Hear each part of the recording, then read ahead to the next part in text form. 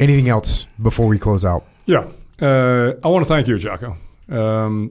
You have represented the community with such dignity, such honor. I love what you're doing. I love what you're doing with the podcast. I love what you're doing with your life. I love how you are engaging with the community around you. It is important for us, particularly at this time. The community has had its ups and downs. We're in a little bit of a trough now, but we need great folks like you to continue to be the sort of representatives that people can look up to.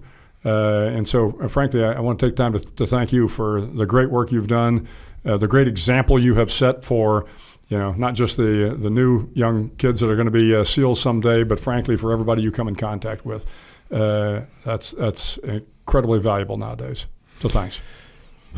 Well, I certainly appreciate that. I can guarantee you that there's the only reason I'm here is because of what the community gave to me. And the people that I was able to follow and emulate. And it's just, it's an honor to be sitting here talking to you. And thanks for coming on today. My pleasure.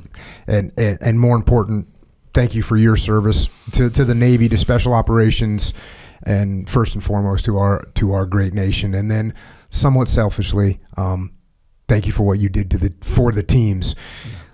Thank you for leading me and my fellow frogmen and for setting an example that will forever guide our conduct, our character, and our ethos. It was my honor. Thanks.